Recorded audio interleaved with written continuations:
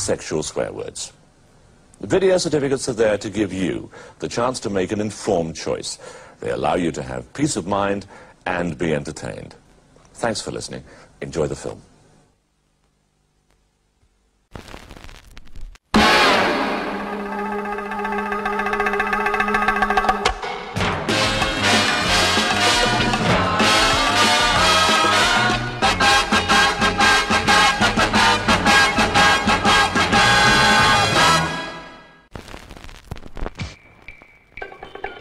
Now is the time for ice cream.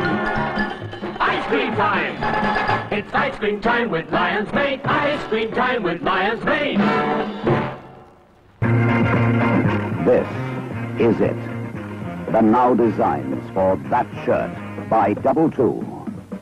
The latest new knitted. The greatest for color and style. That Shirt is something else.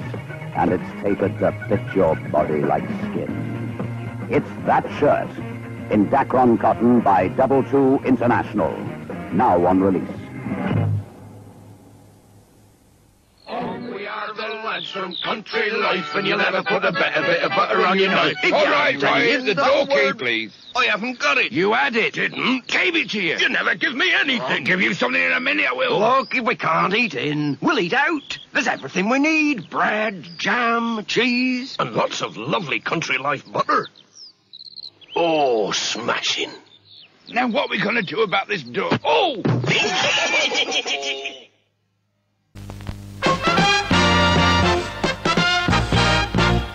And now, preview time.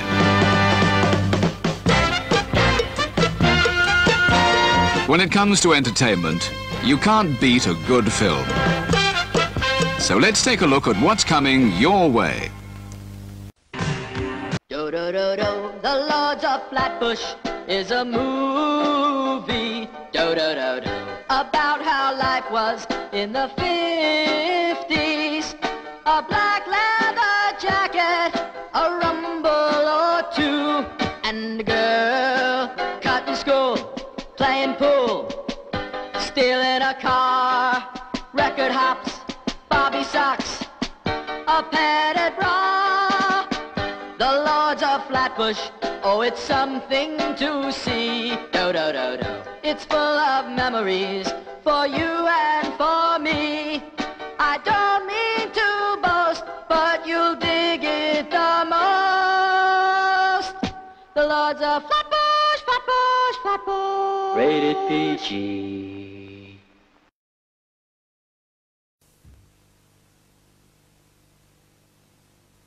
Ladies and gentlemen, welcome to Perfect Movie. Please welcome your host, Richard Sandling.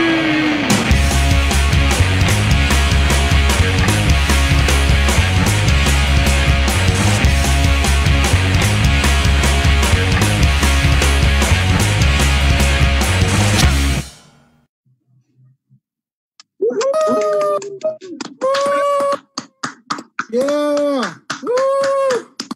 Yeah! Hey. Yeah! Keep going! Oh, yeah! Awesome. Woo!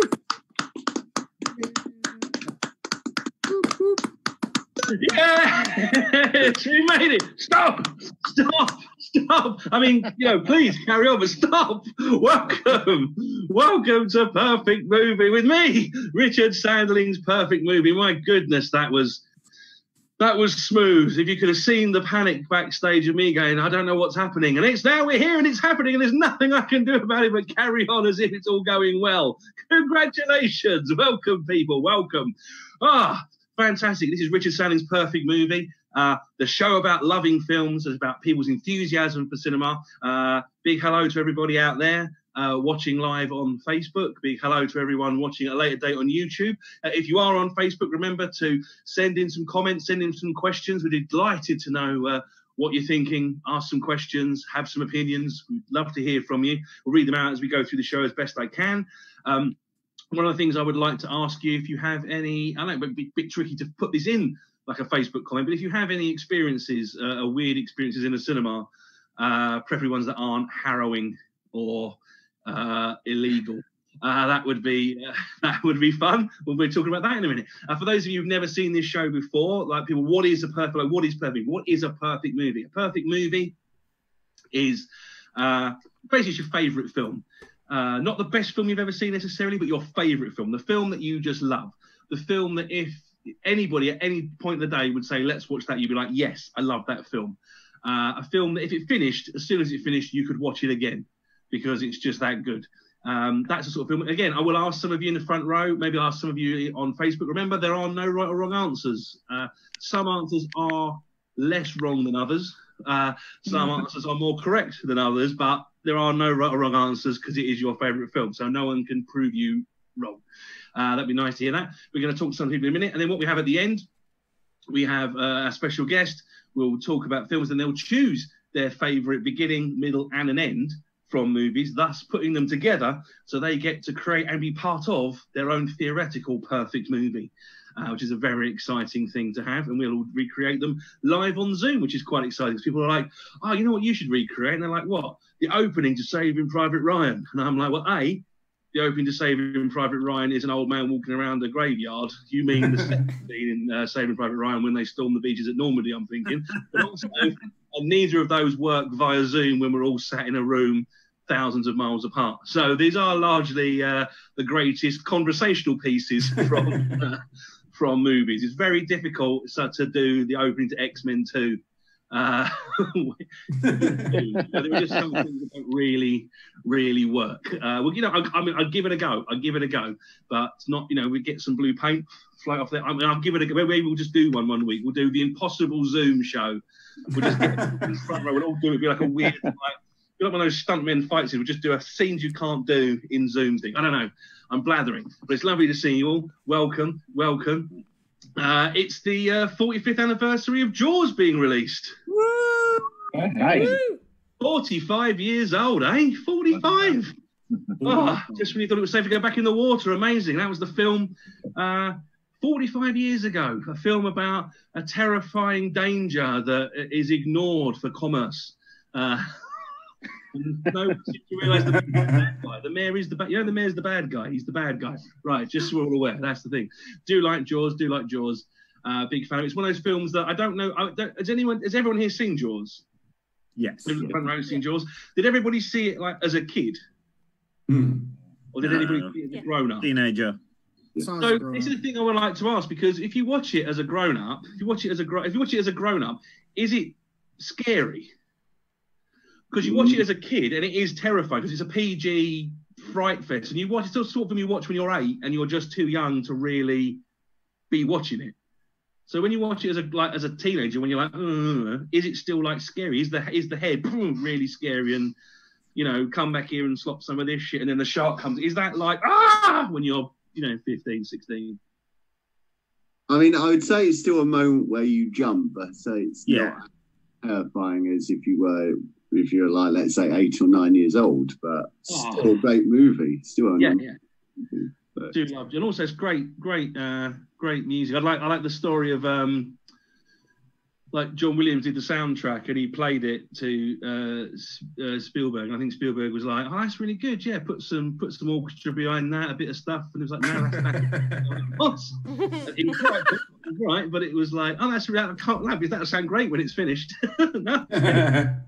Okay, but yeah, very nice. There's lots of other. Also, it's one of those things where the actual rest of the soundtrack is very good. Everyone always knows the Jaws theme being iconic, but actually, a lot of the incidental music is very good. So it's actually a very good soundtrack album. Although it does have that thing that classic movies have, where it's largely a lot of the theme coming in and out in different motifs and stuff. So it's very good. But yeah, Jaws, good. If we're talking about perfect movies, I think Jaws is one of those movies where Jaws is great. Jaws is one of those films where like. It's weird because if you don't like, I can understand like you're not necessarily think Jaws is the greatest film ever, but Jaws is one of those films where it's very hard to sort of believe anybody if they say they don't like Jaws.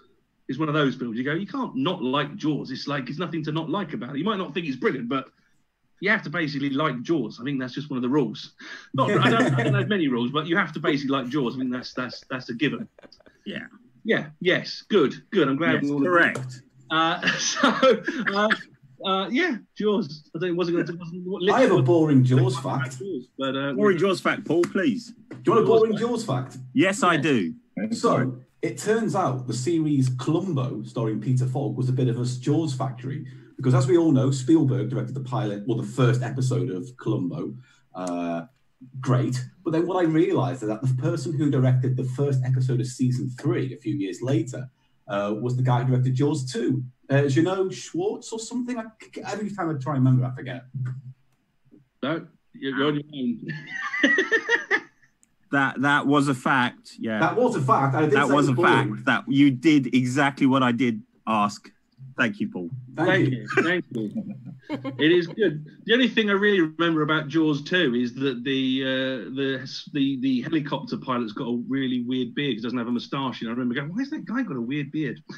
That was the main thing I took from watching Jaws 2 as a younger man, was that guy's beard's weird. But then he dies, and I'm like, well, I'm kind of not sad because his beard's weird. So moving on. I was going to have a little chat. We're going to talk about things to talk about maybe in the room.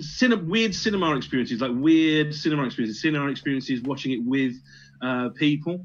I've had some pretty. I used to work in a cinema, as I mentioned before, so we have had some odd things happen in the cinema. Generally, the weird thing is just stupid questions people ask you. Like I know people here have worked in cinemas or been in cinemas. So basically, I have this thing. I remember I was working in the Odeon in Southend when Star Wars Episode 1, Phantom Menace, came out.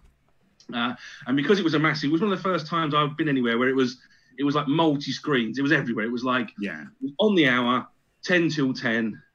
Like on the hour, 10 till 10, right? Yeah. People come in and they'd be like, "Oh, what time's Star Wars on?" And you go, "It's on the hour, every hour, 10 till 10." Right. So, if I was coming about 2:30, well, you'd be half an hour early or half an hour late because it's on the hour, every hour, 10 till 10. And they go, "So I see you got Star Wars on the hour. It's on the hour 10. It's on I see you got Star Wars at 10 and Star Wars at 11 o'clock. Does that mean the Star Wars is only 45 minutes long?" You're like, yeah, it is. Don't waste your time. Go and watch it. It's much better. It's basically Sam Raimi doing the Coen Brothers. It's brilliant. Watch that. It didn't work. And then the last thing was because this is back before, like when you used to come in an order. So we'd have like this would be all the times would be behind me. Yeah. So people would come in to like face me and they go, "What time Star Wars on?" And then I've got to look behind me to stare at the thing they're looking at, to read the thing they're reading, to tell them what time Star Wars is. It's just madness. It's madness. But yeah, I have some weird situations being in cinemas. I'm the sort of person where like I'm very grumpy in the cinema. I'm always like ready to be annoyed, even though no one's done anything. I get really, I'm just immediately on damage control for everyone who's going to be a bellend. I was in one. I was full. I had a lovely time. I went to see Drag Me to Hell in the cinema. Ooh, nice. I went to see it, but I chose badly. It was 9 o'clock on a Friday night, so it was just full. Like the screen was like 400 seats are full, like full of teenagers, and I'm like, "Oh, there's just a talk. It's gonna." Why did I'm an idiot? But the best thing happened. Right, they're all young. Because this was around the time like Saw and Hostel, so all the paranormal activity films hadn't really come out yet. So they didn't really know what scary was. They just knew gruesome and violent. So they've never seen a scary. Doctor Who was their only influx of scary. So they watching Drag Me to Hell, they had no idea what to expect or how to process shock and horror. And it was like 400 15-year-olds just in complete emotional distress because they couldn't Drag Me to Hell. There was popcorn flying everywhere. There's people screaming like, "Why are you going in there? Why are you going in there? Just phone the police. Why are you going in there?" It's just like fucking brilliant. Like, I wholeheartedly recommend a cinematic experience when you're surrounded by 15-year-olds completely out of their depth emotionally. It's fantastic. I had one other one I'll tell you quickly before I move on. I ruined a film. I'm the guy I once ruined a film experience for everyone. Not on purpose. I'm not like deliberately that guy, but I was certainly that guy because I saw the first Twilight film. Not a snob. Why did you like do vampires? That? I'm old school. I'm of an age where vampires just killed people and had a bit of a sword fight. So, I wasn't expecting this. And it was fun. It was already a bit dodgy. like uncomfortable because I went in there and it's basically loads of 14-year-old girls and their mum, and then me, which is not great. That's very much the vibe I get when I do Pilates. Do you know? It's like you do Pilates. Say women only, but maybe read the room, Rich. Read the room. And I'm like, this is worse for me than it is for you because you're all 80. This is much more weird for me. The thing is, I'm watching Twilight, and what happened was no one told me it wasn't supposed to be funny. Because I don't know if you've seen it, but it is it's hilarious. I'm like, I'd like laugh like a drain the entire there's a bit in it where someone goes, "Are you hungry?" I think it's literally something like, "Are you hungry?" And then someone says, "No, my stomach's full up with butterflies." I'm like, tell me that's not on purpose. That's fucking brilliant. It's if I'd have been smoking a cigar, it would have been like Cape Fear. Just awful. But do we have anyone here? Chris, do you have any cinema experiences? Yeah, so years ago when they had the first Paranormal Activity movie, I was in the cinema in Romford, the View Cinema, and it was very, very empty apart from me and this really, he was a very well-built guy and his really sort of tiny girlfriend. And when it's going through the first night, you see him jump in his seat when he gets the first hint of fear. By the third night, he doesn't know whether he wants to be in the cinema screen or not. So he keeps going backwards and forwards between where his girlfriend is and the door. By the next night in the film, he can't even go through the corridor because he's too scared because he thinks something's going to get him. And then I think about halfway through the film, his girlfriend literally had to escort him out because he was terrified. So it's and it was amazing because this guy, you'd think he'd be the perfect bouncer, but he was terrified. And this little girl literally just had to drag him out and sort of help him. He was so distressed. He was absolutely distressed. It was hilarious. Films do get you. I mean, you are allowed to be scared, but yeah, that is a bit, I mean, I was 5. I saw Ghostbusters. I'd never really seen a film before. And you imagine you'd never really seen a film before and you watch Ghostbusters and then the bit in the library happens where the old ghost lady goes, it's just ran out the back of the cinema and just hidden the entire time. I was amazed. I'm amazed my mum ever took me back to the cinema. Another good one as well, and that is, a friend of mine was, he used to do publicity stunts for movies, and so they were doing a press screening for It Follows. And my friend is a very tall guy. He's one of the tallest guys in the UK. He's about 7 or 8 foot high. He's massive. So there's that scene in the movie where the big guy just appears behind the door and everyone uses it. So you imagine you've got the whole cinema of people and then he suddenly bursts out and just walks up the aisle and everyone just screams because they think the movie's come out to get them.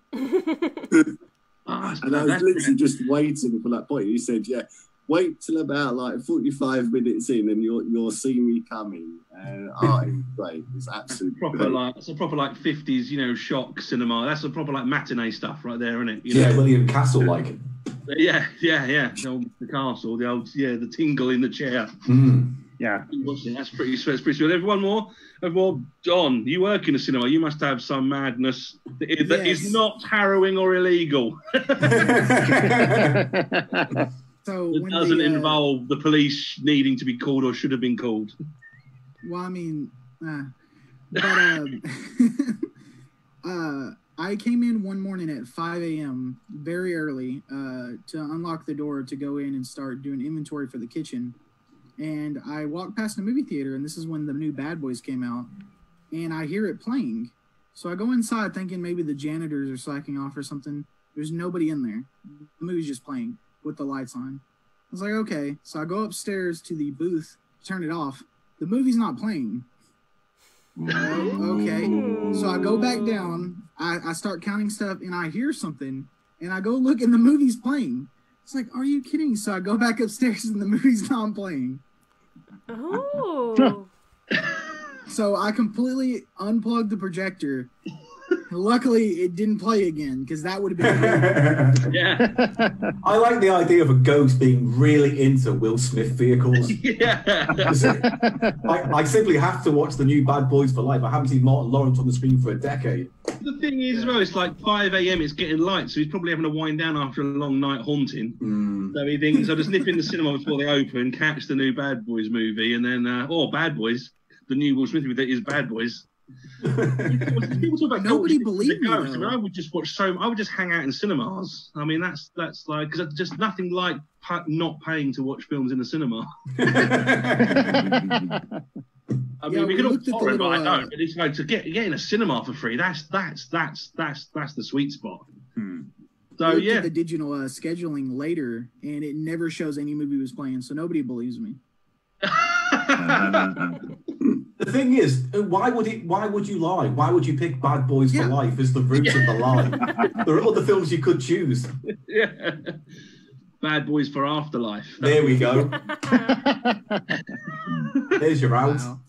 There we go. My goodness. So before we move on, have we got any questions from the Facebook page? Yes. So we've got quite a few, but there's one that I think is probably a very film nerdy thing, mainly because I don't understand it. So Darren Nuttall says the cinema showed the trailer for The Brood by mistake before The Black Hole. Never been quite the same since. Yeah. The Brood is a David Cronenberg Canadian horror movie, which is not suitable for a UPG Disney movie. Even the trailer would not be appropriate. I remember when I went, I forget what me and the family were going to go see. I think it was probably something like Kindergarten Cop. And I remember it was a film that came out the same year as Predator 2, because you had to like look at how they put the actual lettering on the cinema screen, and both screens had Predator 2 on them, and one of them wasn't Predator 2, one of them was Kindergarten.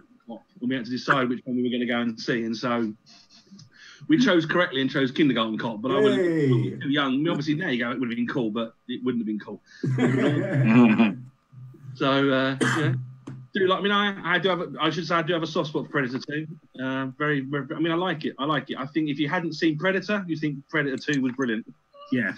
It's only not brilliant because it's the sequel to Predator, which is, as we all know, the greatest film ever made that isn't crack.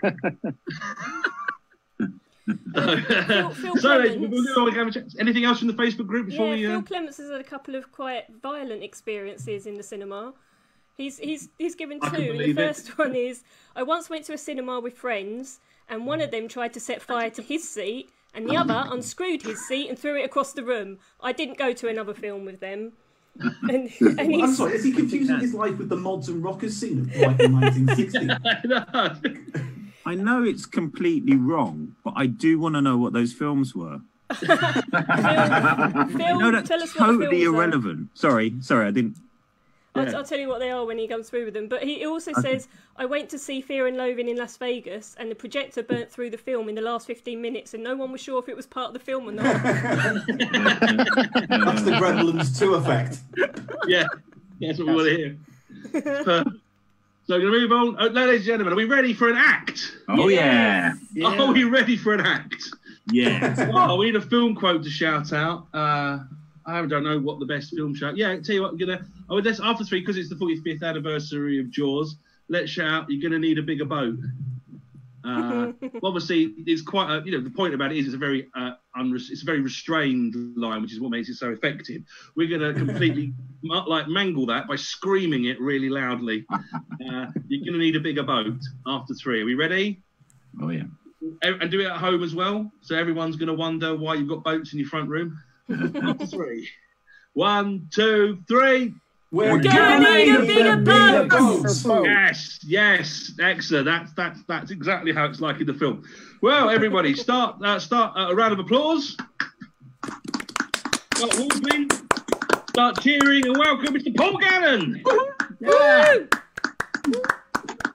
Hey, Paul. I'm giving myself my own applause. Hello. So it has been a while since I've done anything based on movies at all, because I haven't done movies lately. The last film I saw was Knives Out, and the previous film before that was 2016's Ghostbusters. It's been a roller coaster.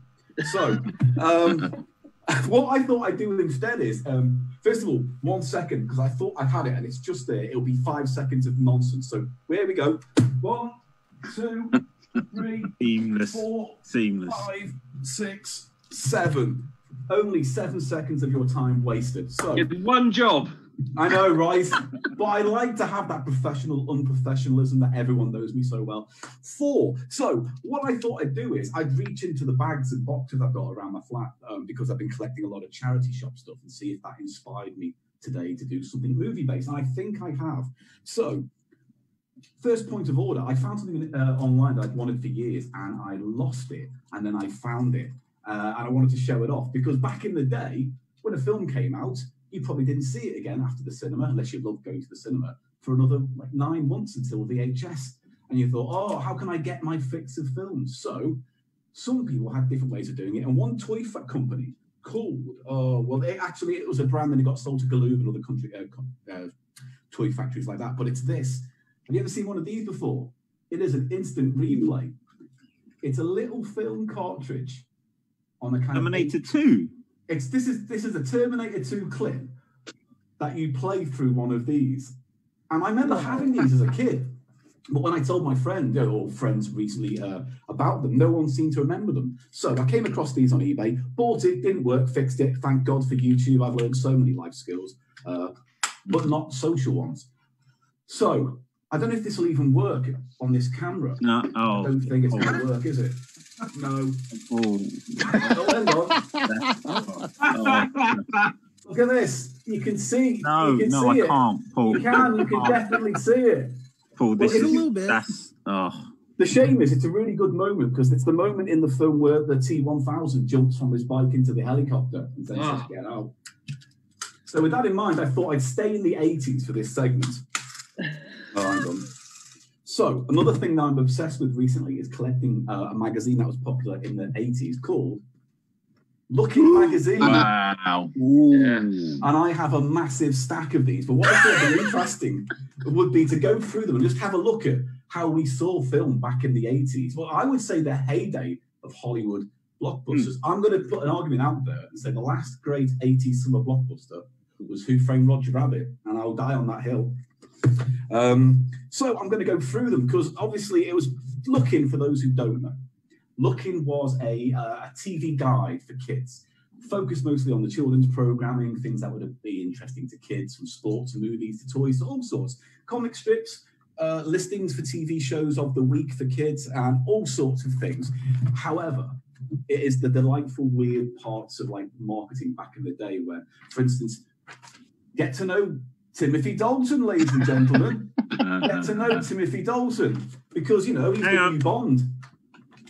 You know, we've just come off Roger Moore and, you know, we all love watching May to December with handguns, but Timothy Dalton was taken over. But I love all this because it's, you know, for instance, there's a fact file on them and your idea is you're meant to cut these out, the back pages, and store in a binder of your choice. Let's find out. Birthday, 21st of March, 1946 is when he was born. He's an Aries, that's very important. Born in North Wales. What does he like in his childhood days? He liked playing football and getting into trouble like normal lads. I don't know what that means.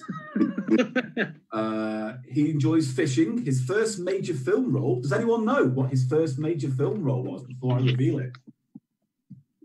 Was he... No, I don't know. No. Apparently, according to Looking Magazine, the most authority on Timothy Dalton material, it was King Philip of France in A Line in Winter.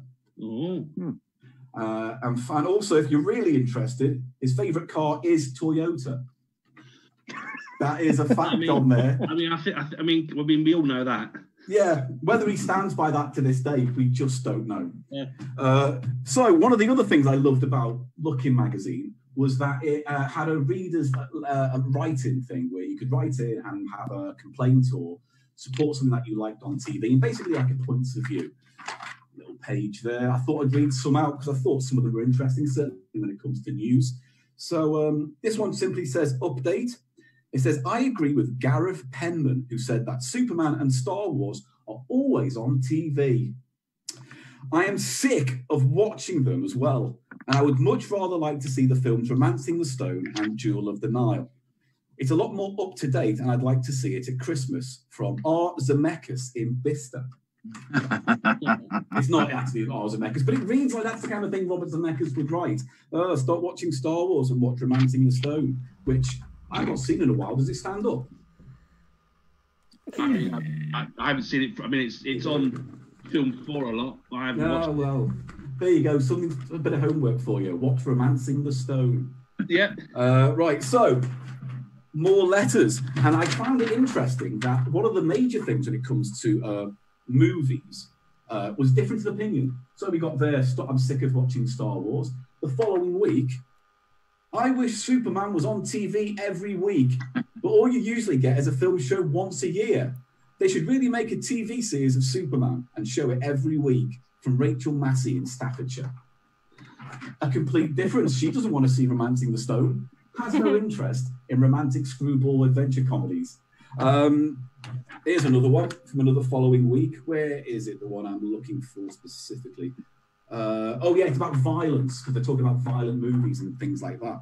I thoroughly disagree, says Alex Thompson, that there's too much violence in programs like the A-Team and Bond films. The Bond films don't even start till after 8 p.m, so young children should be in bed by then. Have you ever seen anyone hurt or killed in the A-Team?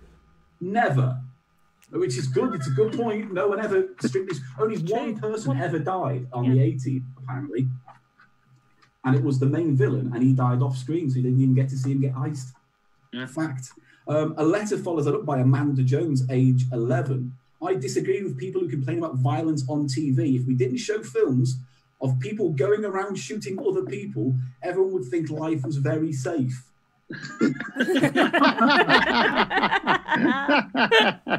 Whereas, in fact, they would have a totally false impression of the world.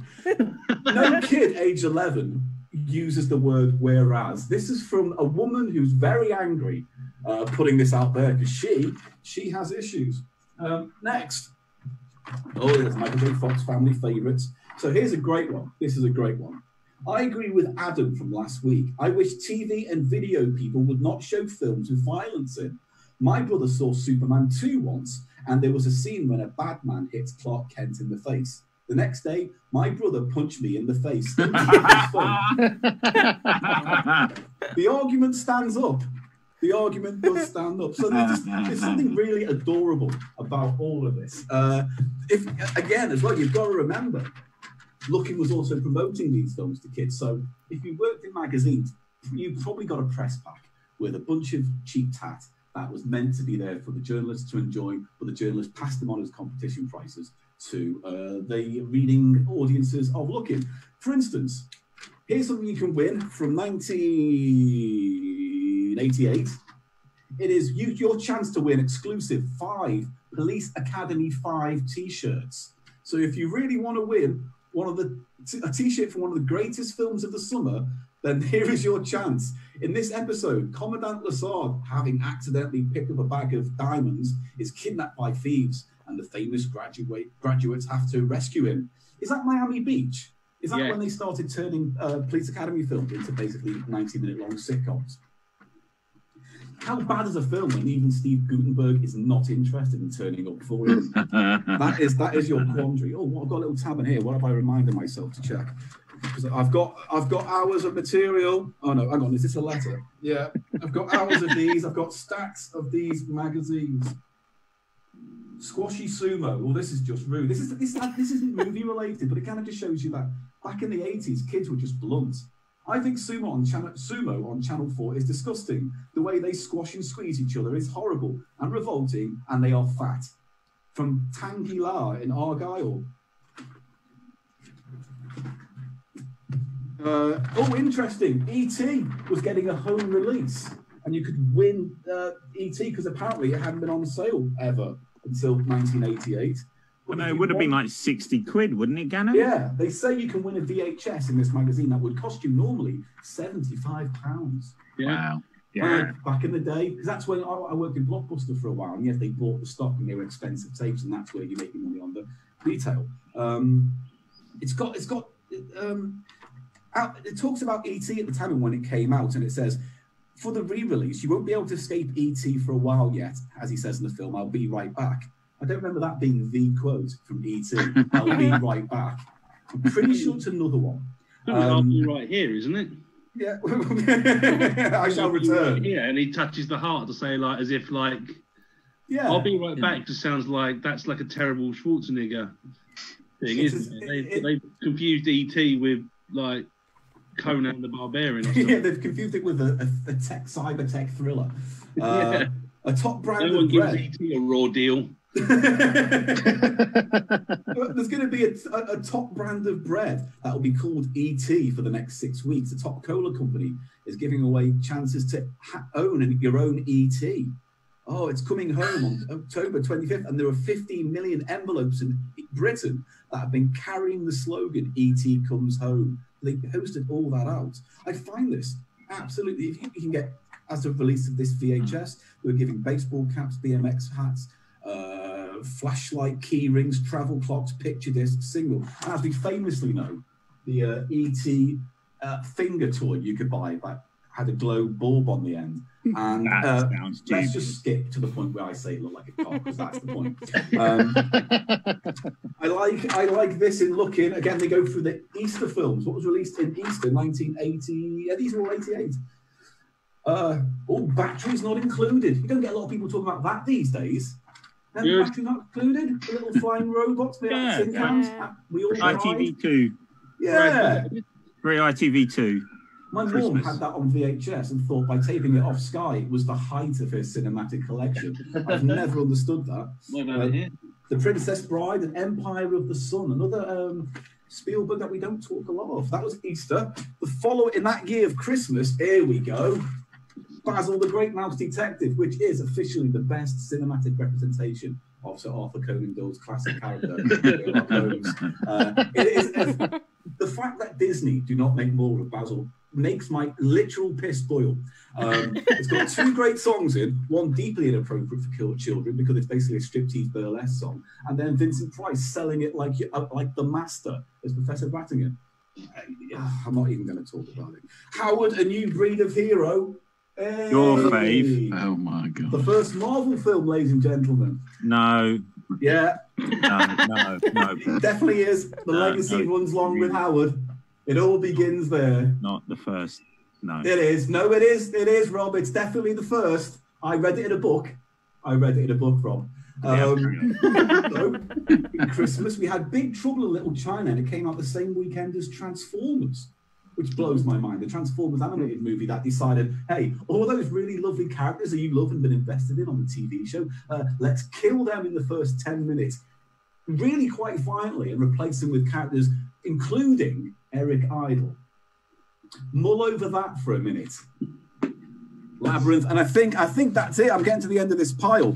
Other than I wanted to end on this. There's always a new Batman movie these days, it seems. Rob, you'll like this. There's always Batman films, because you know what? They never get Batman right, do they? They have to keep trying to get Batman right. So, what villains could they do? Well, there's a TV article in here about Batman's oddities, and there's a couple of villains here that were only in the TV show that maybe the films could bring back. For instance, King Tut, who was a disgruntled university professor who specialised in Egyptology. But as a result of a blow on the head, he took on the identity of a crooked King Tut. The bump on the head is all that's needed to make him switch personalities. So there you go, that's what he looks like. He looks like, I don't know, he looks like Bernard Breslau, to be fair. And I don't although Robin is jealous of her. Why? Well, that sounds a bit of a setup. Oh, look, there's no setup, it's just King Tut. I've lost the point. One of the villains, Egghead. Vincent Price appears in the segment again. He was a villain for 1 or 2 episodes. The rest of the cast were getting fed up with Burt Ward, who played Robin, and he ended up with egg on his face. Is that true? Like, they just got Vincent Price to egg Burt Ward on set? Well, I think Egghead was loosely based on Egg Foo, who, no. Just even then, a massive no. Is this one of those Fu Manchu, we can't do that ever again kind of yeah. And maybe my favourite one is the Puzzler. And it's so crap a character that even the write-up is 3 lines, which says, He's like the Riddler and sends clues to Batman. And that's it. That's it. The puzzler. It's the man. He's just... Oh, but that cravat. Come on. To be fair, the cravat alone makes it worthy for Robert Pattinson to take on in the next film. And I think, without going down too many more rabbit holes, I'm going to call that a day. But that's my dip into the 80s movies. Are you... Oh, my word. Looking Magazine. Oh, I used to get Looking Magazine because you got vouchers on the back of Shreddies. And if you cut the voucher out of Shreddies, you got a free Looking Magazine. So I got a free Looking Magazine. I remember one episode, there was a genuine question in Looking Magazine. Bear in mind, it's for kids. Who would win a fight between Arnold Schwarzenegger and Jean-Claude Van Damme? Because, of course, the trick is it's obviously Jean-Claude Van Damme because he's a martial artist. Arnold Schwarzenegger is just, like, headage. But you forgot the obvious one, Rich. Jean-Claude Van Damme played the Predator. That's true. For a bit. Well, for a bit. Yeah, you know.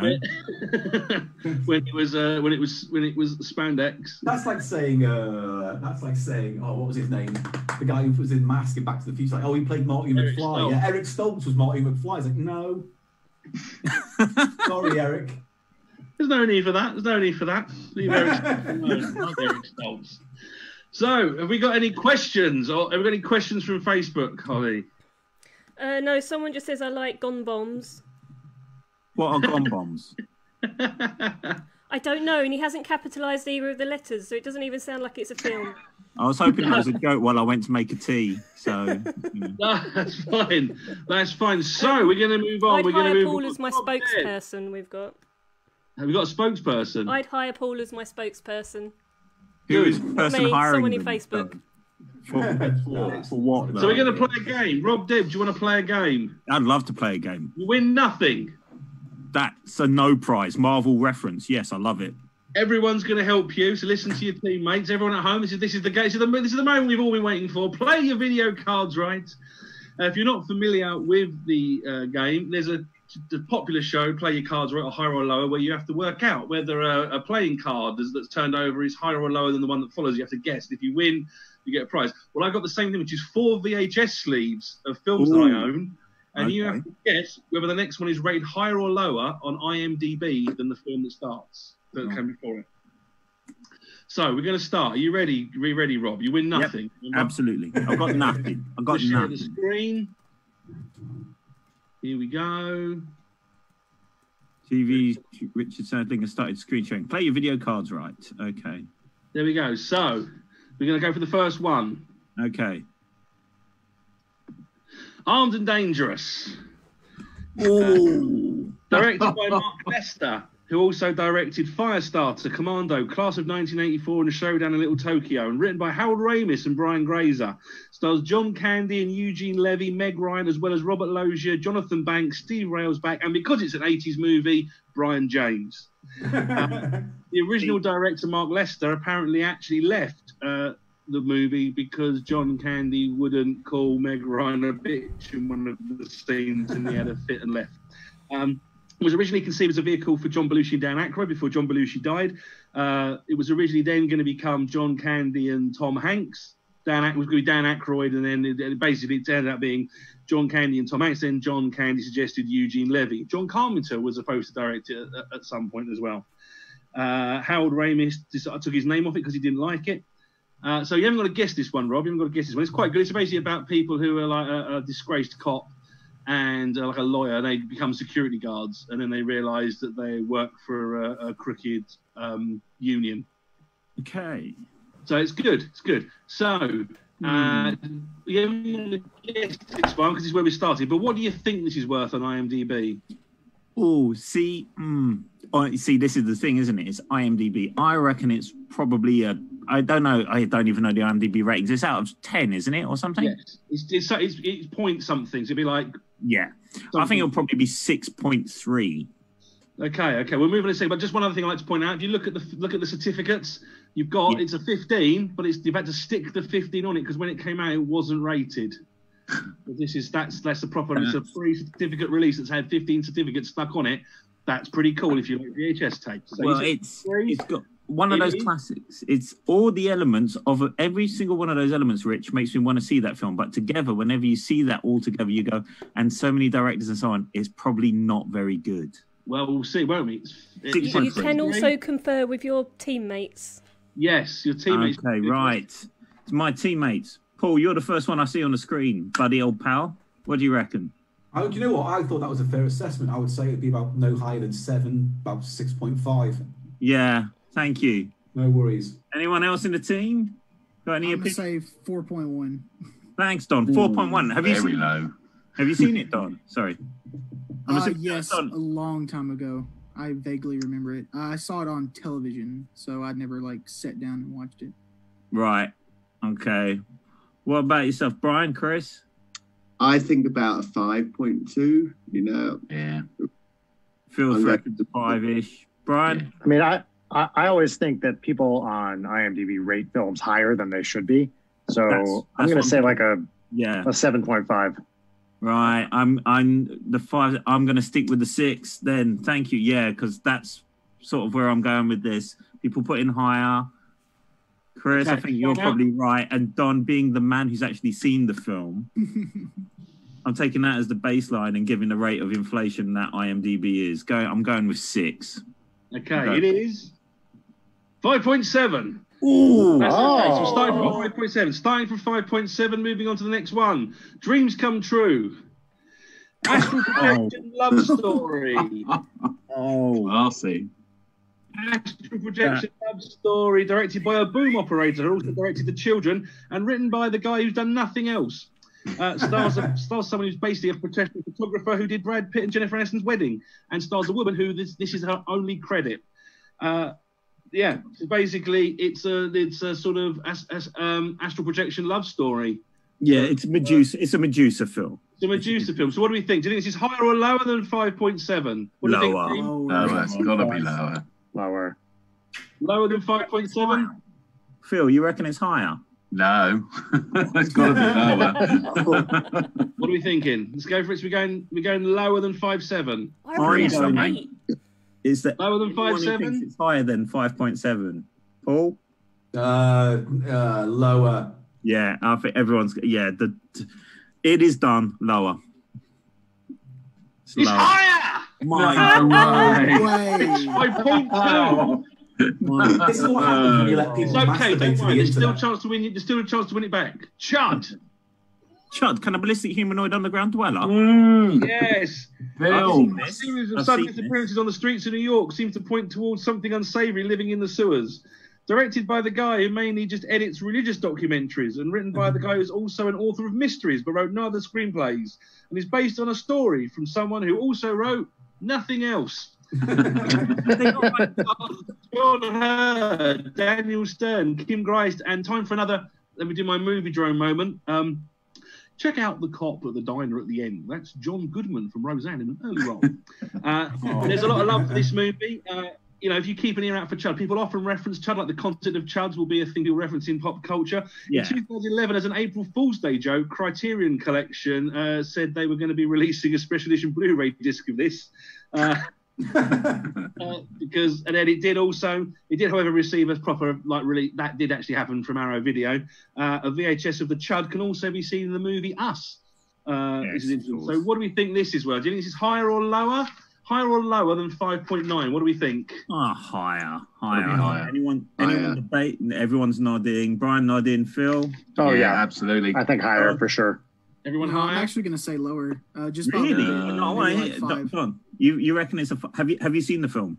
I have not. No, I only know the references to it. Okay, no, that's fair enough. I saw it when I was like Medusa 8. video. Yeah, higher. We're gonna go higher. Go higher. Higher than 5.9. Yeah. And also, look, the 18s are stuck on. Yeah. Higher than, and it is lower. Oh, yes. What? You got one more chance to win. You don't want to win anything, but you got one more chance to get at least one of them right. Sure. Letter to Brezhnev. Oh my God. Sleeve sample for promotional use only. Palace Videos. This is debut director Chris Bernard. who directed some All Quiet on the Preston Front, Brookside, and My Parents Are Aliens TV show, written by the bloke who also wrote Blonde Fist and some Brookside. Stars Margie Clark, Peter Firth, Alfred Molina, and Alexandra Pigg. Script was written in 2 weeks and filmed in 3 weeks. Was produced on a very tight budget, and the crew worked on a deferred payment. It's filmed entirely on location in Liverpool. The world premiere of the film was in October '85, in advance of the countrywide release a month later, in the Knowsley Kirkby Council offices, which had to be adapted for the occasion because Kirkby had no cinema at the time. This was the setting for the film as well as location for many important scenes. And also, an interesting fact, Alexandra Pigg and Peter Firth are married in real life. Aww. Basically, it's a film about Russian sailors who come for shore leave, and then they meet some ladies, fall in love, and then they try to sort of. She writes a letter to Brezhnev to ask if the sailor can come back so they can be together. That's basically what it is. So it's on the town with Sky. It's on the town. It's on the town. It's like a Thatcherite on the town. Boys in the Black Stuff meets. Yeah, it is. That's literally that's yeah. So, what do we think? Do you think this is higher or lower? What was the last one? Was 5.6? Yeah. Higher or lower than 5.6? What do we think? I think my instinct is higher because it's got that spotty Channel 4 late night. She'll be wearing pink pajamas thing about it. Yeah. What do you think, guys? Phil? I remember this being quite popular when I was younger. I think it might be higher. Yeah. Brian, what do you reckon?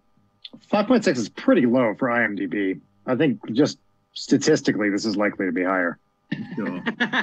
And also, I'd like to point out as well, we've got the white 50, the 15 with no red on it, which is also another thing I'm very fond of. You got red on you. To say this is higher.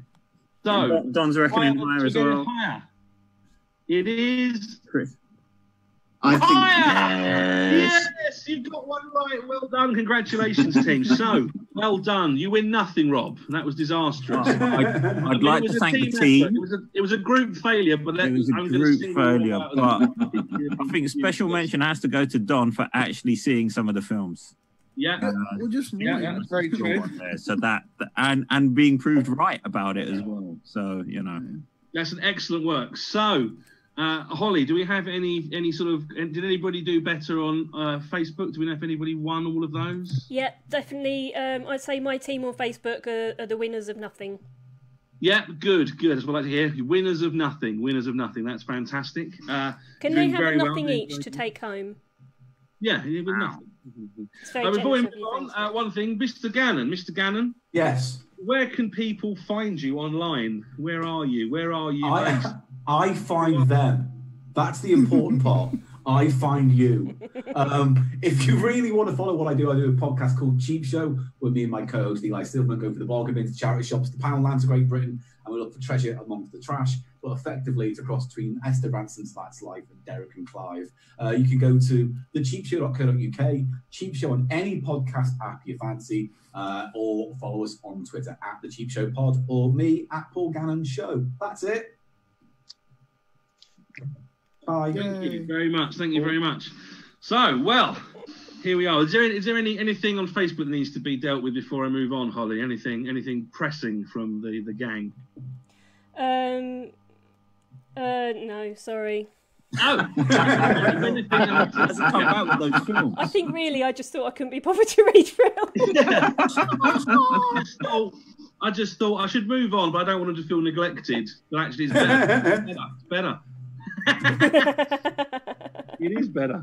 All of those films are worth watching, by the way. Should I say? So it's time for our special act. We need one more quote to shout out. Let's have a think. Phil, do you have a quote you'd like us to shout out? Oh, no. No. Try and think. There must be something from Salute of the Jugger we can shout out. I forgot you were better than me. After 3. Yes, I forgot you were better than me. Excellent work. After 3, let's shout that out really loudly. 1, 2, 3. I forgot you were better than me. Yes, amazing. So, whoop and cheer and start applauding and welcome Mr. Brian Wecht. Yay! Hi, everybody. Yay! What's up? Amazing. Hello. Hi. Yeah. Aye. You welcome, Mr. Brian. Are you well? I am. Yes, I am well. I'm healthy. I'm happy. I'm here in Los Angeles. Paradise on earth. Everything is great. Fantastic. So you're here to talk about. I mean, do you have any questions based on what's been going on so far? Well, I do have a cinema story that I can share with everybody. This is one that has stuck with me for years. So I went to see Bad Santa when it came out in the theaters. You guys all know Bad Santa, right? Classic Billy Bob Thornton movie. And I went to see a 10 p.m. showing on, I don't know, I'd been out for a few weeks. I think I was home for whatever reason from university or maybe grad school. When did that movie come out? Early 2000s? Yeah. Yeah, probably right? Yeah. Cool. It was pretty early, right? Yeah. Late 90s, early 2000s. I can't remember. Anyway, I was back visiting home. Decided to go see a late movie over, winter break. And so I was in a pretty empty theater, and the movie starts, classic, like R-rated movie for you guys. That's a 15. And about, I don't know, this is maybe 25 minutes into the movie. There's the scene where Lauren Graham is having sex with Billy Bob Thornton in the car. And she's going, I can swear on this, presumably. You can. Is that cool? Your boots, mate. Okay. They're having sex, and she's going, fuck me, Santa, fuck me, Santa, fuck me, Santa. And just then, from a few rows in front of me, what I hadn't seen before, a family gets up with two young children that look both under the age of 10, and very quickly, but very quietly exits the cinema. A 10 p.m. showing of an R-rated movie called Bad Santa. Yeah. So that, yeah. Bad Parent, it should have been called. Mm-hmm. Yeah. This country, this and all countries. I know. We're here to talk to you about your favourite films, your love of films, your enthusiasm for cinema. Have you always been a film fan? I remember. I don't know if you guys in the UK. This might actually be what Looking is the analog of. But do you guys have Premiere magazine, or did you over there? I don't think so. No, really. I think in the import shops, like Empire, I think was our closest version of that. Yeah, so I think it probably launched in the mid to late 80s over here. It's just a film all about all about movies. And I remember getting a subscription to that when I was like 10 or 11. And I it would have the box office numbers in the back and all these articles about film. And the one thing I remember, because I was such a big Ghostbusters fan, is an article, a little essay by Harold Ramis called The Life of a Hollywood Hyphenate. And, and I probably read this when I was like 11 or 12 or something like this. So yeah, I've always been obsessed with films. Nice. And do you remember like the first time you watched a movie that made you sort of think like, you're sort of in your formative years, you're like, now I love cinema. Like, so this is the film that's made me go, oh my God, cinema is amazing. Rather than just liking films as a kid, a film that kind of changed your outlook. Yeah, probably. Actually, we've already mentioned it, but it was Roger Rabbit for me, for sure. I remember seeing that in the cinema. Was it 88? Is that Roger Rabbit? 88, yeah, so I would have been 13. And I just remember having this feeling of like, oh my God. Like, I didn't even know stuff like this was possible in a film.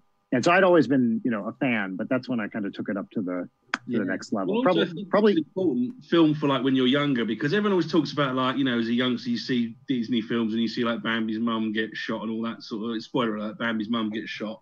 But I don't remember that really affecting me when I was younger. But I do remember the death of the shoe in Who Framed Roger Rabbit. Oh God, traumatizing. It still haunts me. Sometimes I just think.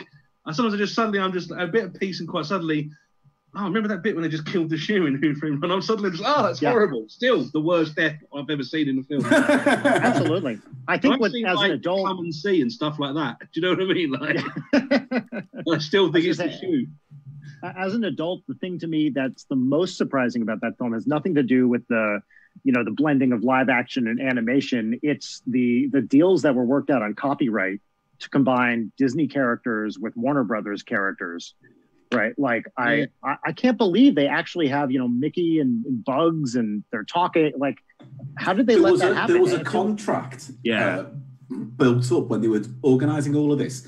And Disney and Warner Brothers said Mickey and Bugs can only share a scene if they get the exact same amount of screen time as each other. Right. Same for Daffy and Donald in their piano duet thing. Yeah. There were things put in place so everyone was walking away happy with the deal. Yeah, nice. Yeah, that's amazing. I'd say the other film. So easy to go. It's so easy to be like. It's so easy for those people to just go like, no. You know what I mean? Like you can be unnecessarily, pointlessly belligerent about it, but to actually go, you know what? Actually, this would be a good thing. Let's do it.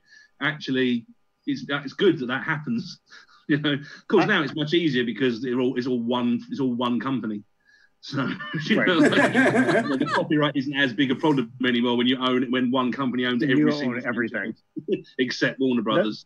The other film that I really remember like thinking about filmmaking kind of in depth and doing like a textual analysis for the first time was when I was in 10th grade, which is like 15, 16 years old here. I took an English class on satire, and our teacher showed us A Clockwork Orange, which I'd never seen for the first time, and which is a pretty remarkable film to show to a bunch of high school students. Like, there's a lot of shit that happens in that movie that probably some parents wouldn't be okay with their kids seeing, but he did it anyway, and he was like, "Hey, notice how Kubrick is doing this here," and you know, like, and really talked about what stuff meant in an artistic way. So that's one of the first two for me. Yeah.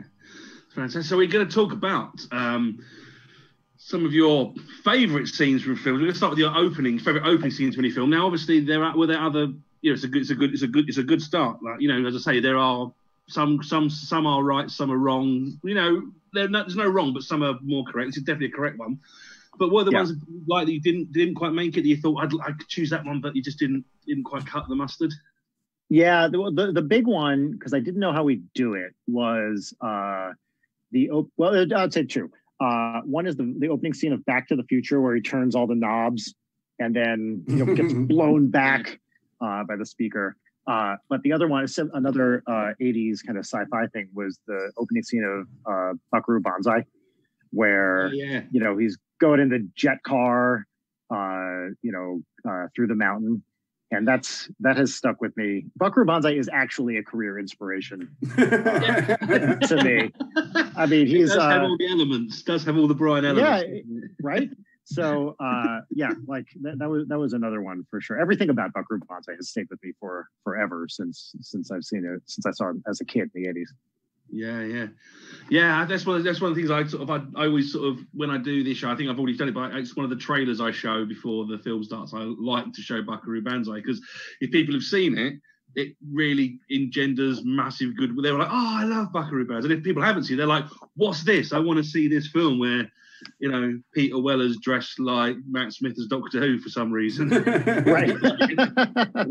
in a sort of weird thing where Jeff Goldblum's dressed as a cowboy, and what's going on? Like, it's just amazing, and it does make no sense. It's brilliant. It's like really proper unnerving 80s thing they have where it's slightly just off kilter, so the whole thing is slightly distressing to watch, even though it's like a PG and it's all fine. Like, it's nothing sleazy or creepy about it, but there's something about the way it's filmed. Like when you see the aliens all sat on those stilts, and it's really horrible. But it's still a PG. Like it's fine. That's right. And it's got all those amazing 80s character actors. Jeff Goldblum, John Lithgow, Ellen Barkin, Jonathan Banks is in it, right? As one of the hospital orderlies. It's great. Oh, yeah. Is it Clancy Brown as well? I think is he Clancy Brown? I think he's in it. Yes, he is that. Yes, you're absolutely. He's one of the Hong Kong Cavaliers, Yeah. So that's good. So, but the one you have chosen that we are going to talk about and recreate for you now, would you like to tell everyone what your favourite opening to any scene ever is? Yeah, so it's an 80s classic. I don't even need to introduce it. Everyone's seen it. At least, certainly if you're my age, I'm 45. You grew up with this movie. It's Ferris Bueller's Day Off. The opening scene where Ferris is discovered sick in bed by his unsuspecting parents. Yeah. It's a great movie. I haven't seen it for a while, but I would hope it's because it's it's what's weird for an 80s. It's actually quite. I don't know if there's any weird content in it if you look back, because a lot of 80s movies are just stuff where you go, that was a weird decision. Not necessarily, sometimes it's problematic, sometimes it's not problematic, but there's always a weird, like, philosophy or sort of slant on certain things where you watch back and you go, that's weird. But it is, in theory, quite a sort of upbeat, joyous film that I would hope that that nothing ruins that. Because when I remember watching it going, this is great, it's just about someone deciding to have, like, a bit of fun. I mean, reckless fun, but like he knows that he's going to just live the rest of his life as a drone. Do you know what I mean? He's going to have like a terrible. He's going to have a normal life, which is drudgery and awful. So he's going to have one last day of fun before he has to go and do his exams and be boring forever. So it is actually quite joyous, even though it's like another spoiled kid just buggering off and doing shit. Do you know what I mean? Like, that's probably, I mean, just like every other John Hughes movie, like it's you know, a bunch of upper middle class white people having what aren't actually problems. So that's probably the worst thing about it. Yeah. The worst thing. It was nice, but it was apparently they did offer the role originally to Bill Paxton.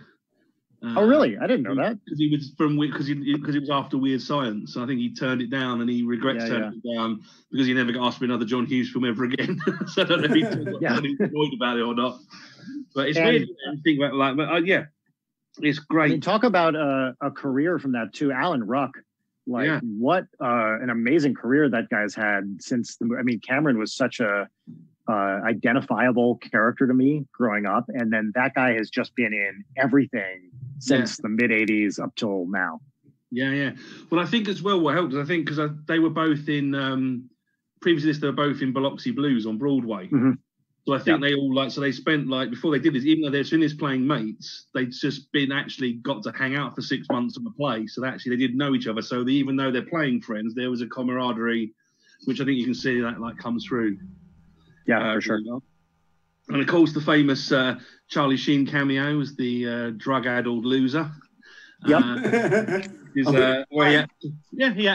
to stay up for 48 hours apparently to get himself into character. Weird to imagine a time when that would have to be something Charlie Sheen have to pretend to do.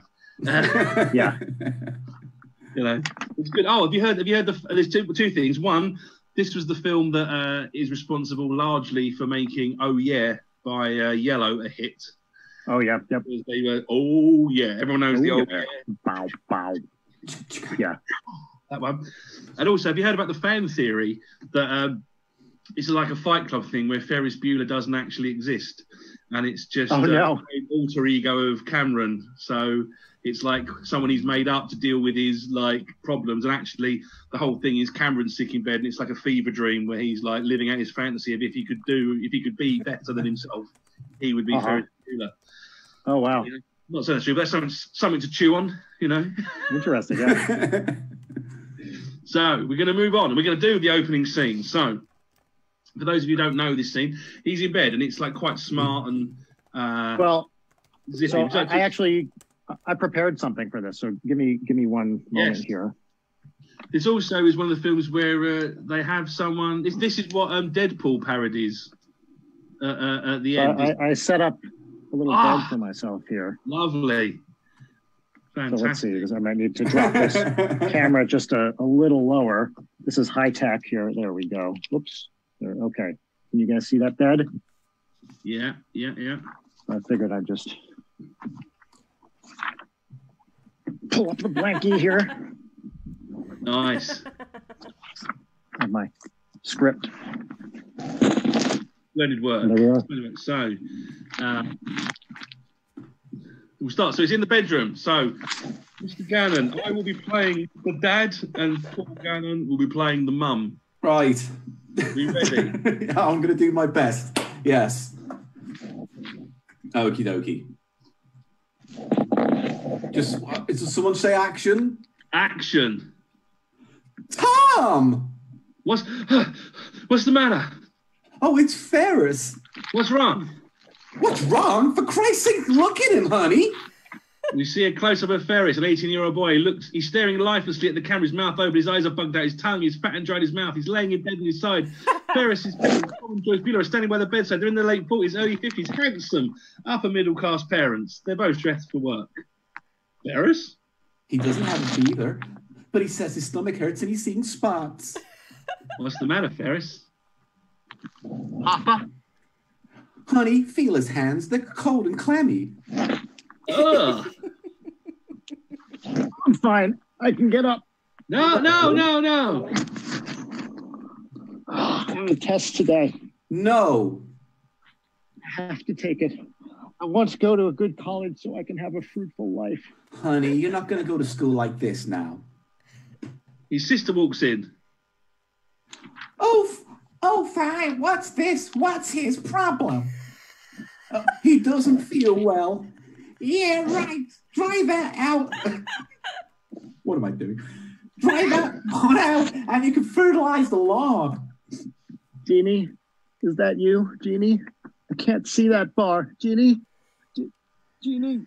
Bite the big one, Junior. Thank you, Jeannie. You get to school. God almighty. You're letting him stay at home? I can't believe this. If I was bleeding out of my eyes, you guys would make me go to school. This is so unfair. Jeannie, please don't be upset with me. You have your health.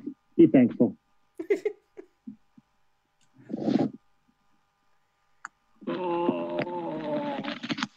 Oh. That's it? I want out. That's it. I want out of this family. Sorry. I'm okay. I'll just sleep. Maybe I'll have an aspirin around noon. Now, listen. I'm showing some houses to that family from Vermont today, so I'll be in the area. Now, my office will know just where I am if you need me, okay? Okay. Okay. I'll check on you too, pal. It's nice to know that I have such loving, caring parents. They're both very special people. Now, you get better, Pumpkin. Okay, Pumpkin.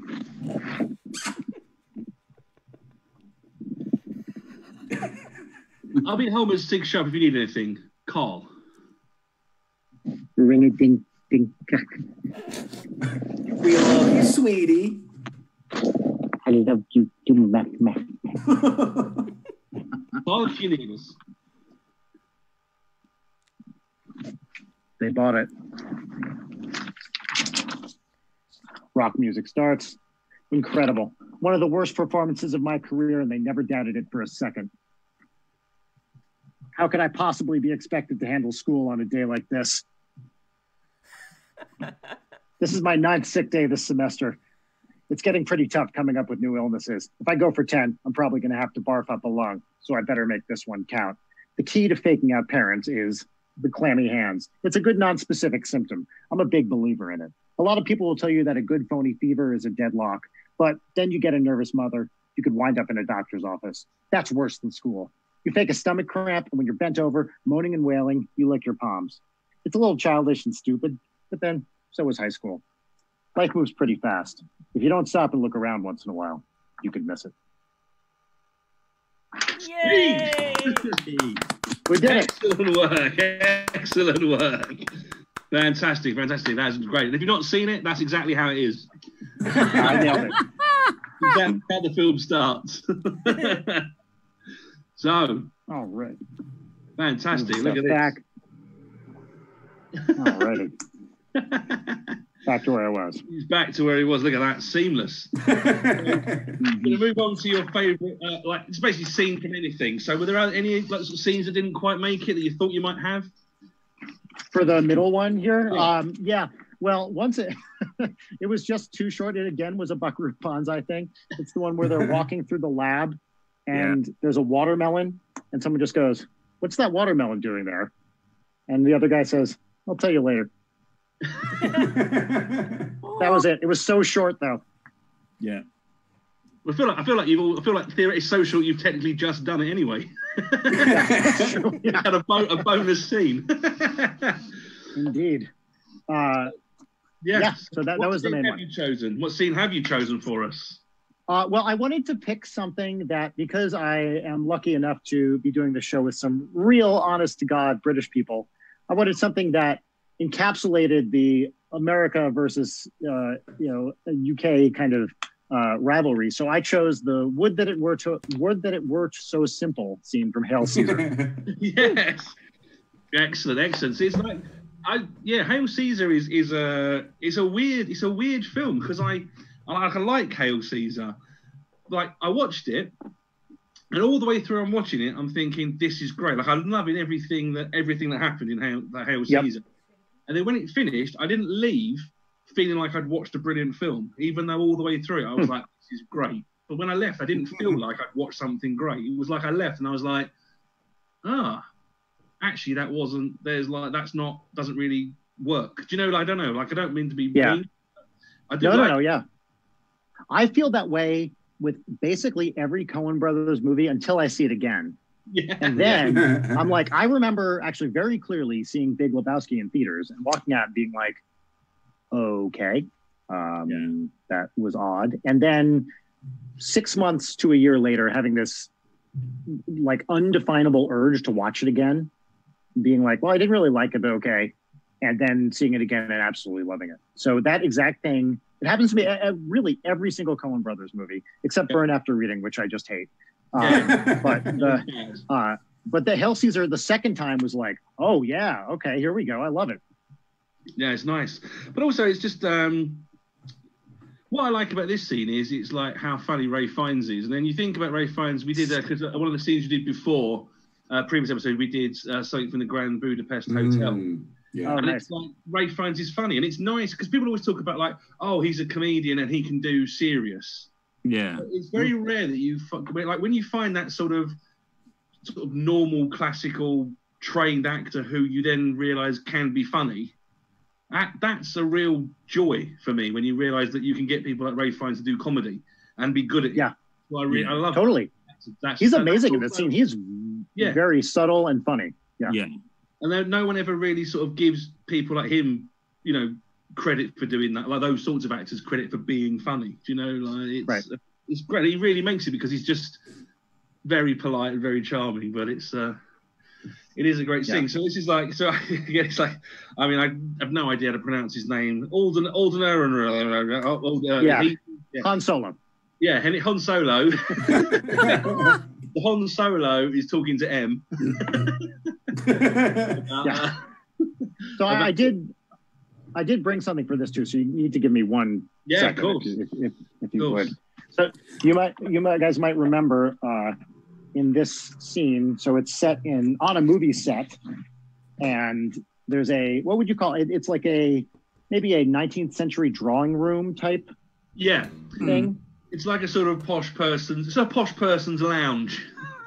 It's the background to every Rock Hudson film. Yeah.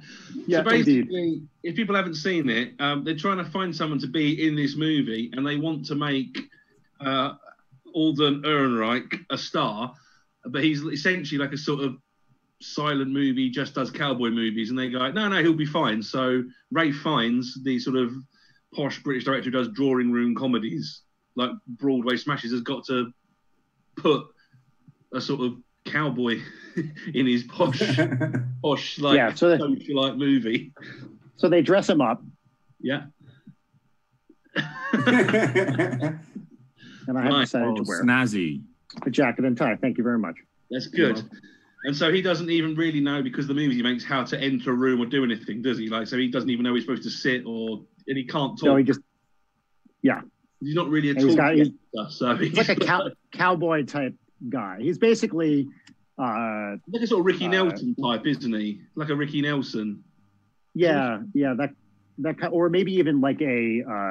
It's John Wayne, isn't it? In the last the Ten Commandments or whatever it is. It's a little bit also like DiCaprio in Once Upon a Time in Hollywood. That sort of style actor too. Yeah. He's great. And he's really good in it as well. Like I should point out, he is really good. Also, it's quite difficult to pretend to be a bad actor if you're not actually to be a good enough actor to prove that you can pretend to be a bad actor. Well, this is This is where I have one up on Alden Ehrenreich because I am actually a terrible actor. So I think I'm going to nail this. We're just going to do the best we can. Hopefully we show in the middle. So I'll explain what's going on. So we have a scene. It's the interior of a parlour. So it's a film called Merrily We Dance. And so the clapper boy bangs the thing. Merrily We Dance, 27 Apple, take 2. Wow. Action. Oh, Monty, come join me on the divan. It seems like there's a no-show, which is simply a bore, but I'll partner you in bridge. Why the pout? Would that it were so simple. Cut. Very good. Very good. Come. All right. Let's try this. Your line, just say it as I would say it. Say your line as I'm about to, just as I'm about to. Sure, okay. Would that it were so simple. Would that it were so simple. Would that it were so simple. Would that it were so simple. My dear boy, why do you say that? Why do you say twere? Well, you said say it like I said. Yes. Would that it were so simple. Would that it were so simple. Would that it were so simple. What? Would that it were so simple. No. Watch my mouth. Would that it were so simple. Would that it were so simple. Keep your head still. Would that it were so simple. Would that it were so simple. Would that it were so simple. I'm trying to say that, Mr. Lawrence. Lawrence. I thought a minute ago it was Lawrence. No, we can use Christian as my good dear boy. Lawrence is fine, just as I call you Hobie. Okay. So, would that it were so simple. Would that it were... Keep your hands down. Now, would that it were so simple. Would that it were so simple. Trippingly. No, don't say trippingly. Say the line trippingly. Would that it were so simple. Would that it were so simple. Would that it were so simple. Would that it were so simple. Would that it were so simple. Would that it were so simple. Like rueful. Would that it were so simple. Would that it were so simple. Would that it were so simple. Simple. Would that it were so simple. Simple. You know. Would that it were so simple. Or soulful, or you could say soulful. Rueful, soulful. Would that it were so simple. Would that it were so. Why are you doing that? What are you doing this? What are you doing this for? Would that it were. Just keep still. Scene. Yay! Amazing. Like it whenever the Coen brothers make a new movie, the Richard Sandling's perfect movie. This could be the film within the film within the film. I enjoyed that very much. That was great. Yes. An amazing Rafe Fiennes, really. Thank you. Thank you. I mean, it has been said. I am the Essex Rafe Fiennes. That's what they say. If they don't, if we could start making that a thing online, that'd be really helpful. Hashtag Essex Rafe Fiennes. Although I would have to call myself Ralph. I would have to commit to Ralph Fiennes.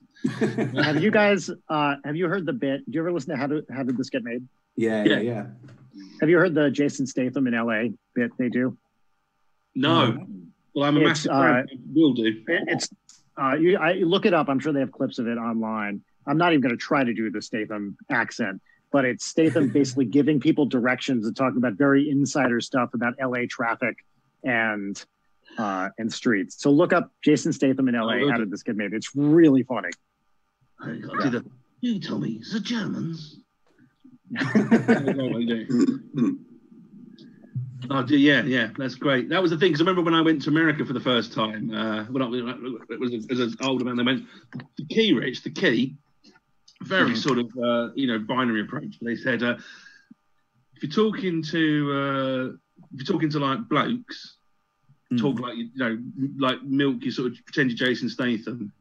Like, all right, mate, let's go and have a beer. And then if you're talking to any women, pretend you're Hugh Grant. Yeah. Yes, I can see that. Would you like a drink? Oh, really nice to meet you. How are you? All right, mate, let's go. Then he basically just make friends with everybody. That's what they did. But so I don't. I mean, that technically, that's sort of technically true as well.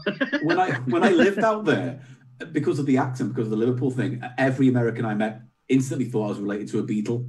And I didn't tell them I wasn't, to be fair. Exactly. So, never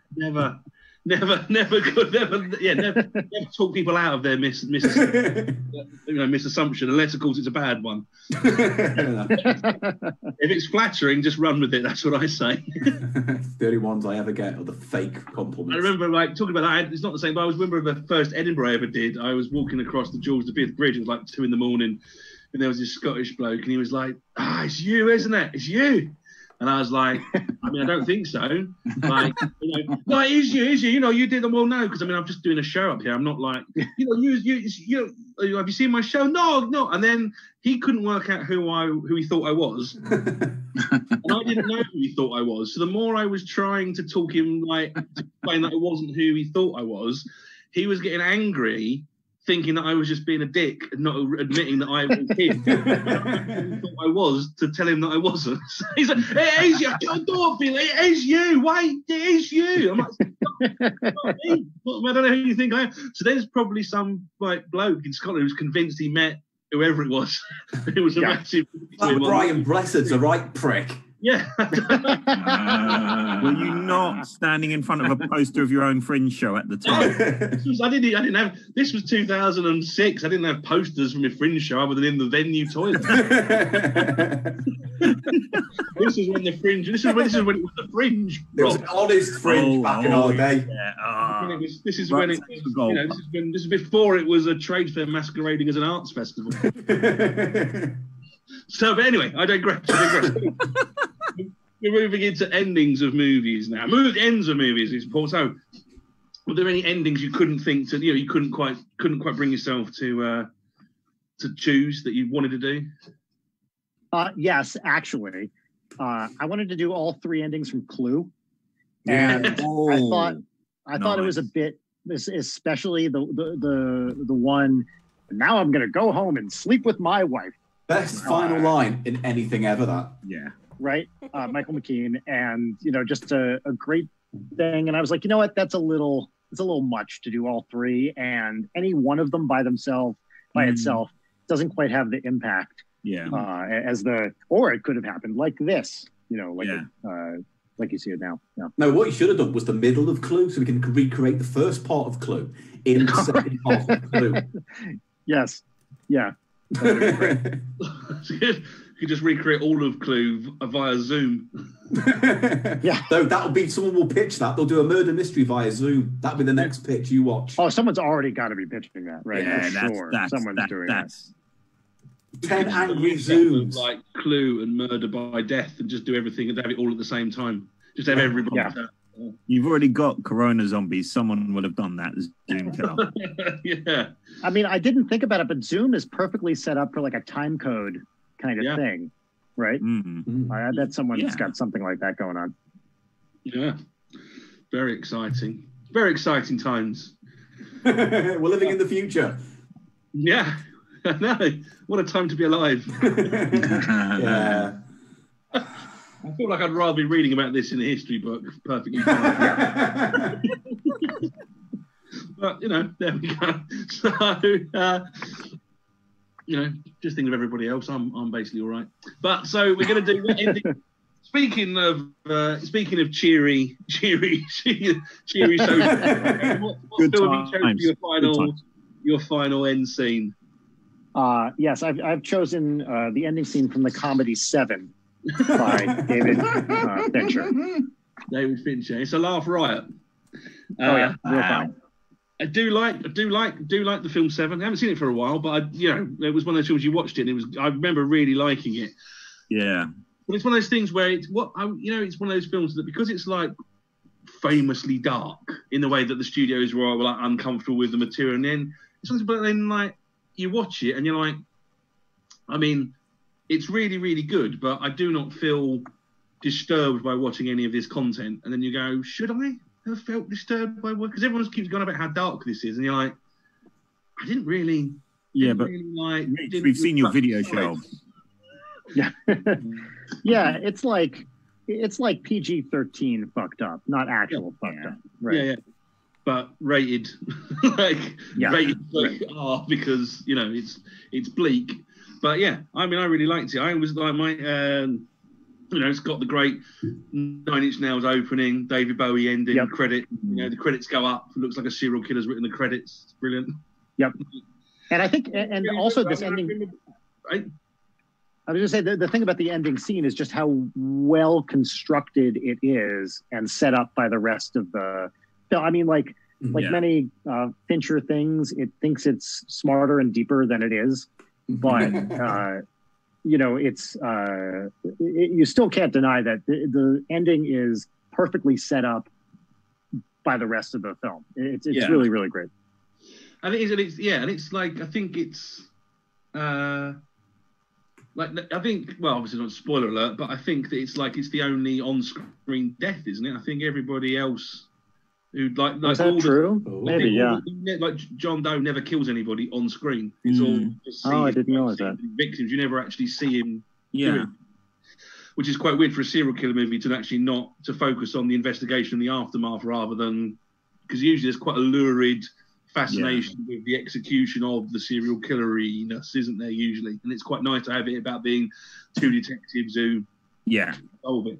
I quite like that, yeah. So that the other thing I quite liked was that I like the way that you get a film like this, because we were talking last week about how much I love Alien 3.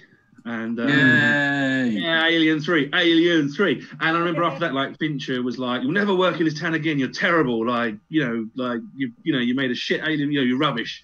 You'll never work again." Then he was like, "Well, actually, I have made something. What? I have 7.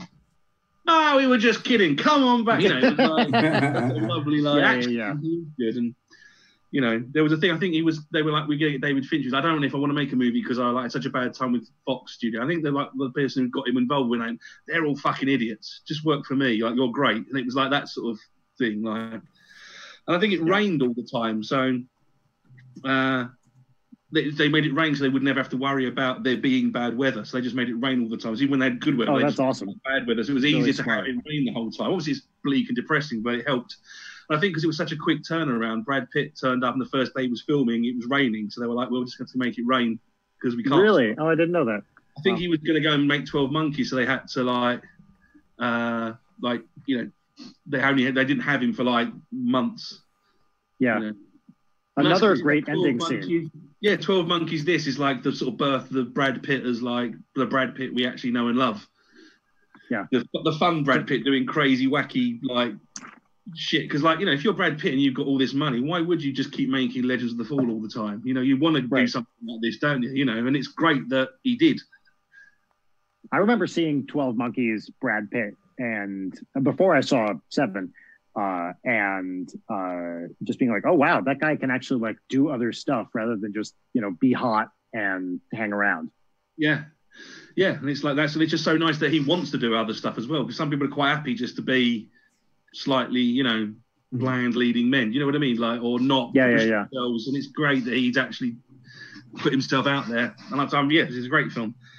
Did you watch the 12 Monkeys TV show? No, it's supposed to be good though. It's pretty great. Yeah, I mean, it the first season, like many things, is a little like hit and miss, but they really expand the mythology a lot. I thought it was really fun. It's got lots of people in it that I like, so I probably will watch it. Big fan of Jay Carnes, I think, who's was Dutch in The Shield and many other things. Yeah. And I forget her name, Stephanie Robinson, I think, who's also in Schitt's Creek. Right. I can't remember. I might be getting that actress name wrong, but yeah, she's great too. Yeah. So it's great. Also, so go back to 7. This is interesting. I remember Brad Pitt wouldn't sign on unless they kept the ending, which I think is really good as well, because they didn't. Oh, really? They were thinking the ending's too bleak and depressing, and then Brad Pitt was like, "Well, if you change it, I'm out. Like keep the end." So everyone sort of the solidarity for keeping the ending was good. I think there's like that weird Hemingway quote at the end, which is kind of like a fudging the sort of trying to make it not so like bleak an ending, but I mean, it was very. Yeah, sorry. No, I would say it was very prescient because now everybody wants to kill Kevin Spacey. Yeah, I I remember when I saw Seven, I knew it was Kevin Spacey because of his voice on the phone. Because I used to be a massive Kevin Spacey fan. Because there was a time when you could be. Well, on the bright side, his name's not actually on the film or the credits, so you can just pretend it's someone else. He's not officially listed. Is that true? Oh, good. Yeah. Okay, yeah, great. because he's a surprise when he turns up. So he's not. The idea was it was a surprise, and all the press had to not release that he was in it. So when he turns up, you're like, oh my god, it's Kevin Spacey. When he walks into the station, when Kevin Spacey turns up, oh my god. But did people think that meant they were going to react like Norman Cheers, where he walks in and goes, "Officer, you're looking for me." Yay! And it turns out that he's actually a monster in real life. Yeah. So did not need much. Awful, but it is still a good scene. Yes, indeed. So, are you? So you're gonna be Kevin Spacey, are you? I'm gonna be John Doe, and actually, I looked around for like an orange thing, an orange shirt, and I don't have that many brightly colored clothes. So this is the best I could come up with. And I'm going to do this kneeling. See, I could have done it by now. Now we match. Guys, I didn't realize we were getting the band back together. So, yeah. So I feel like there's a wedding missing a band. It's Copacabana all night tonight. Well, if I just play the drums, no one will know I'm not wearing my shirt. You just carry on, guys.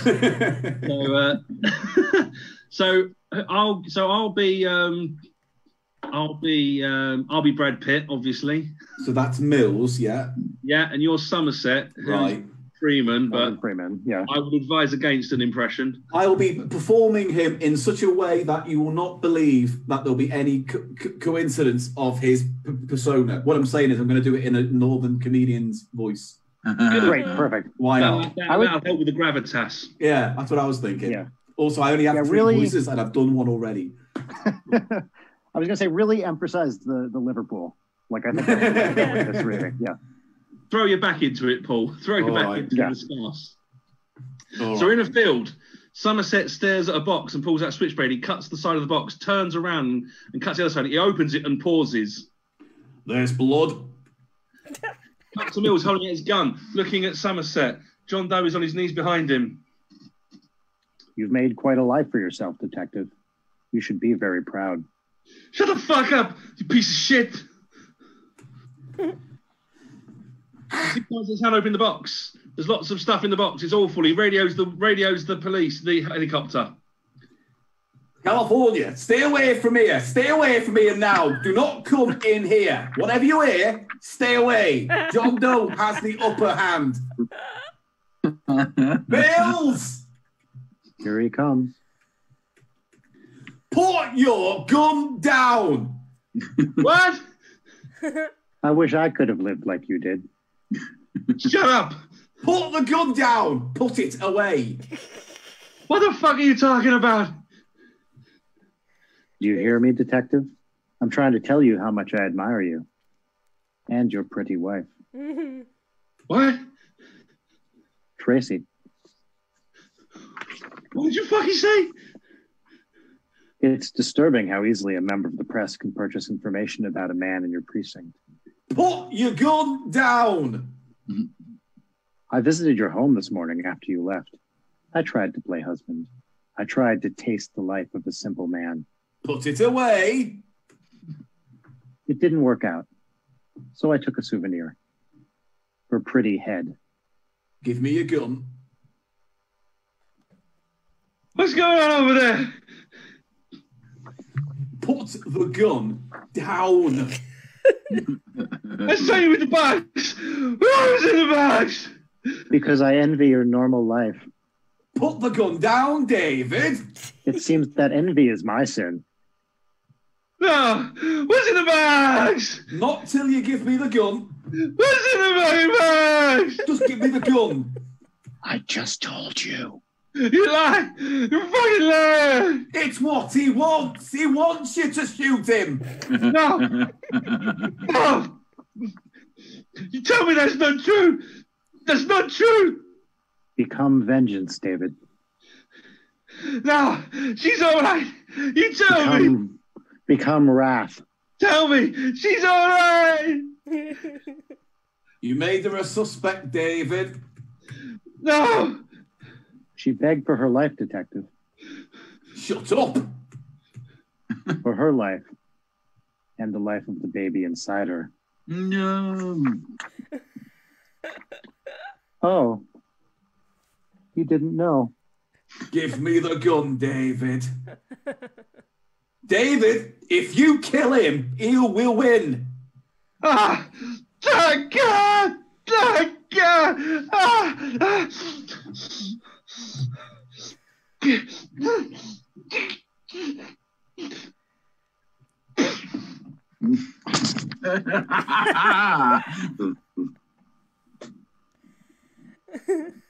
Scene. Wow, stunning. That was brilliant. Oh, not a dry eye in the house. Oh, that was emotional. I'm exhausted. Yeah. Well, that was it. Thank you very much. Ladies and gentlemen, a round of applause for Mr. Brian Wecht. Thank you very much, guys. This is great. So before we go, Mr. Brian, is there anywhere people can find you online? Is there any, where can they find you? What would you suggest? Yeah. Well, you can find me on socials at @bwecht, BWECHT. And if you look for Ninja Sex Party, that's my band and comedy channel and stuff like that. So you can find us on YouTube and all the socials at Ninja Sex Party. Excellent, excellent, excellent. Fantastic. And before we go, is there anything pressing from Facebook that needs to be dealt with, Holly? Sarah Hollins was loving the Seven sketch. Oh, good, Yeah. good. She said Oh, Seven correct. is art. It's very, very pretty. Was it my performance in particular that she liked? Probably. I think it probably was. Absolutely. Yeah. I think that's what you made were it the for her. you were the core, the central core of that. That's right. Yeah. Yeah. You know, we were just satellites orbiting your. Another star in Hollywood's firmament. We were also taking bets on whether the show was going to actually end on time tonight. No, time is an irrelevant concept. It certainly is It's on never this ended at the show. same time. There is no time for it to end on. So you know, well, let's work out. Is anybody specifying a time? I'll see if I can help them win. I'm happy to drag this out for 2.5 more hours if it means someone gets. I mean, it's not like anyone needs to sort of pack up the dungeon basement, is it? So that's true. So I do. Yeah. I do. Yeah. Father's Day tomorrow, so you know. Well, thank you all very much for coming.